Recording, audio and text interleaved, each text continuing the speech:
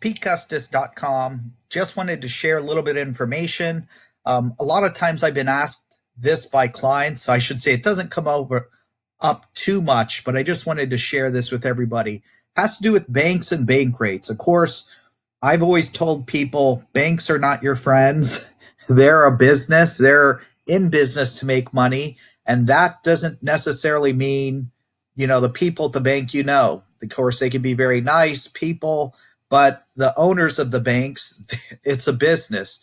They're not looking at anything they're doing for you as being helpful. It's a financial decision where they're making a determination of how much profit they can make off of you. That's solely their job, and protecting their self is their key. So a lot of times when things are done, it's not really for your sake, it's for their sake. If they think there's an issue, that's why these things are being brought up. But one of the issues that I've come to time would be the fact that when people are trying to purchase, they get approved for a certain amount and they want to make adjustments to their loan to try to save money. And then they say, well, why is this changing? And one of the things is the interest rate. Now, this has nothing to do with the website I'm on or the bank. This is pretty much, that's why I'm not mentioning their names, pretty much the same with every bank. So we're looking at if you have an FHA loan currently, it's 3.374. Keep in mind the purchase price.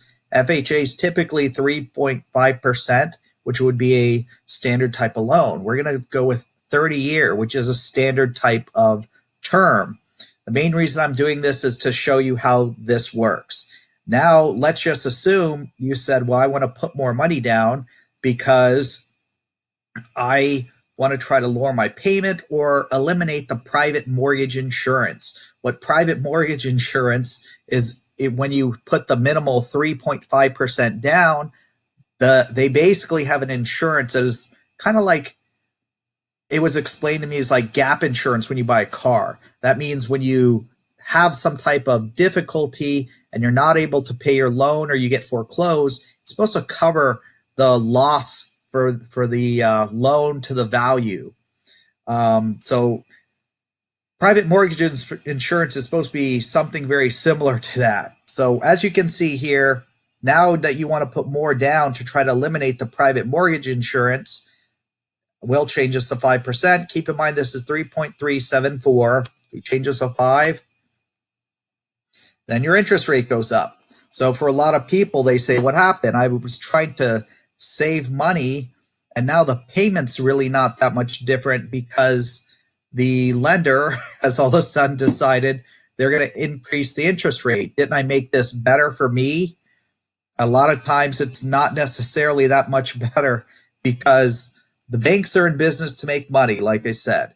And you put a little bit more down and they say, well, now we want to increase our profit, so they increase the interest rate. Like I said, it has nothing to do with this lender. This is pretty much universal. Now, if you change it to 10%, of course, the interest rate's the same. Now you go to 20%. And there you go. So while you're trying to save money, the bank doesn't really look at it that way. And a long time ago, they changed the rules. A lot of times what I would give people as far as advice is you stick with the 3.5%.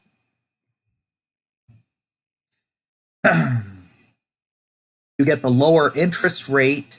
And then right after you close on the loan, your first payment, you put down, say, an extra $15,000. Then you call the lender and say, hey, I have, more than X amount equity, remove the private mortgage insurance. Technically, under the rules they have, what they would do in that case, when you have more than 20% equities, they would automatically remove the private mortgage insurance. Because people were doing this, the bank now has a position where what they do is they have in their regulations, the private mortgage insurance stays for a certain amount of years.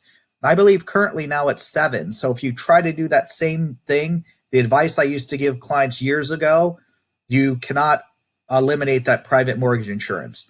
Also, I was told with some grant programs, if you get the grant program, let's just say you get the lower interest rate, we would have people refinance right after that to get um, a better term. And you cannot refinance under some grant program. So you got to look at everything that the bank's doing and look at all the regulations, whether you get a grant, first time homebuyers grant, um, or whether you do have to pay private mortgage insurance for 7 years just to get that lower rate.